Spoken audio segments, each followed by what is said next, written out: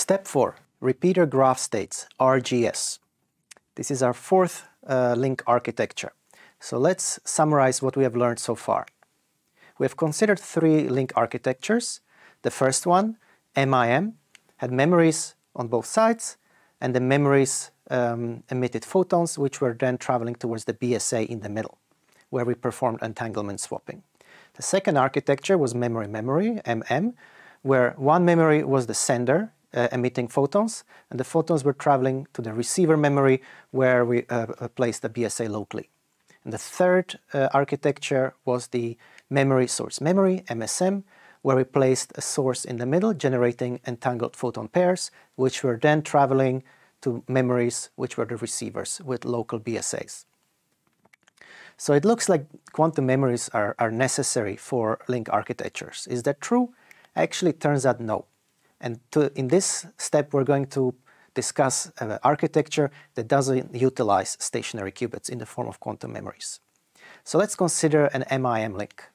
Here we've got a qubit, here we've got another qubit, and they're each entangled with a photon that's traveling towards the BSA. But there's nothing stopping us from exchanging this stationary qubit into a flying qubit, another photon that could be traveling in an opposite direction. What happens at the BSA is still the same. We try to perform entanglement swapping, and if we succeed, then these outer flying qubits become entangled. And this is the main idea behind the repeater graph states architecture. And it works like this. We have a source over here, then a measurement node in the form of BSA here, and then another source over here. And the sources produce entangled photon pairs. The photons are traveling towards the BSA, where we attempt Bell state measurement, and if we succeed, then the outflying photons on these sides are entangled. By removing the quantum memories, we're removing a big source of decoherence.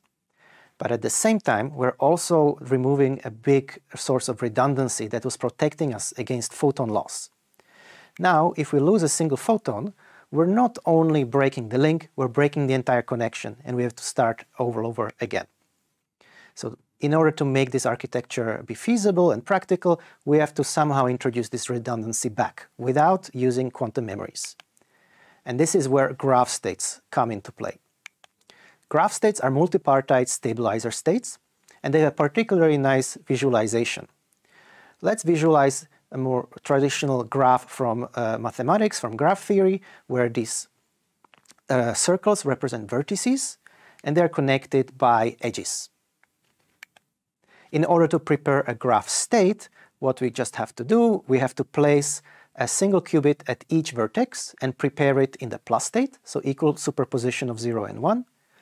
And then we entangle these qubits via CZ operations applied to qubits that are connected by an edge. So for example, over here, over there, and so on. Here are some examples. Let's say that we only have two vertices or two qubits connected by a single edge. So we prepare our qubits, qubit 1 and qubit 2 in the plus states, we apply CZ gate, and what we get is the following superposition. It's a superposition of 0 plus and 1 minus. And you can see that this state is equivalent to a Bell pair. If you apply a Hadamard operation on the second qubit, we get the usual 5 plus Bell state. Let's consider another example of 4 qubits, where we have this star-shaped graph, where qubits 2, 3, and 4 are all connected to the central qubit 1. Now we have 3 edges, therefore we have to apply 3 CZ gates onto these 4 qubits, and what we get is the following state. And again, if you apply Hadamards on qubits 2, 3, and 4, we see that this turns it into a GHZ state. So how do we transform these graph states using Pauli measurements? There are two very simple rules, and again we're going to use this nice visualization of graph states. If we are applying a Pauli Z measurement, that's really what we're doing. We're just removing the vertex from the graph and also removing all the edges to all of the vertices neighbors. For example, in here we've got 3 qubits. If we measure this qubit in the Z basis, then what we end up with is the following 2-qubit graph state. For Pauli X measurement, again, we remove the qubit, but this time we don't break all of the edges to its neighbors, but we create a bridge between the qubits like this. So now let's get back to the structure of a repeater graph state. Every source must produce the following structure. Here we've got 12 qubits in total.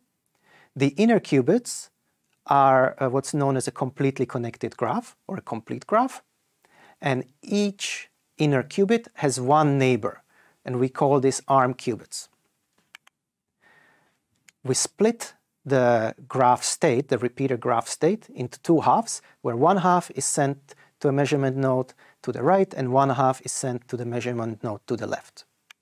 So the overall structure of a connection is given as this. We have an alternating measurement node, source node, measurement node, source node. So how does it actually work? How do we perform the entanglement swapping, and how does the redundancy work? Consider that we have two sources. One source is over here, it produced the RGS, and then another source over here. It also produced an RGS. Now the two halves of the RGSs met at this measurement node, which is not pictured.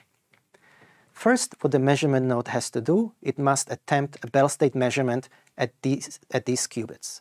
And let's say that it fails. Without the RGS, as we started talking about at the beginning of this step, we would have broken the entire connection. Here it's not a problem. All we have to do is we have to measure the arm qubits neighbors in the Z basis. And then again, we attempt our Bell pair at another pair of arm qubits. Again, if we fail, we have to measure their neighbors in the Z basis. Finally, we attempt the Bell state measurement for the third time, and let's say that we succeed. Now what we have to do is we have to measure the neighbors in the X basis. And similarly on the other sides of the RGS at the different measurement nodes, to the right and to the left. So what we're doing is the following. Here we are representing what happened to the graph state after the Pauli Z measurements. Really what we create is this bridge of connected qubits that runs all along the connection from one end node to the other end node. And by performing X measurements on these intermediate qubits, given by here, here, here, and there, and a Bell state measurement over here, we create an entangled connection between this qubit and that qubit. Here are some features of all photonic repeaters based on repeater graph states. Number one, as we said, there are no memories, and this removes a major source of decoherence. They can be made to be robust against photon loss just by changing the structure of the RGS. Also, it can be made robust against measurement errors. We have not covered it here for simplicity, but the inner qubits can be encoded and made robust against measurement errors in the Z basis. Finally, the RGS has a very flexible structure. Depending on the link properties, we can either increase or decrease the number of qubits that are part of an RGS, and hence changing its robustness properties. And also a very important property is that these nodes, these measurement nodes, operate autonomously. They don't need any information from its neighbors or from nodes further down the connection. All they have to do is they have to alternate their measurements in the Bell basis and then Pauli basis. Bell basis and according Pauli basis. The requirements for this to work is that we need very efficient sources of these repeater graph states. And we need quite complex measurement nodes, not only in terms of the hardware, but in terms of the software as well. And in the end, we still require classical communication between the end nodes.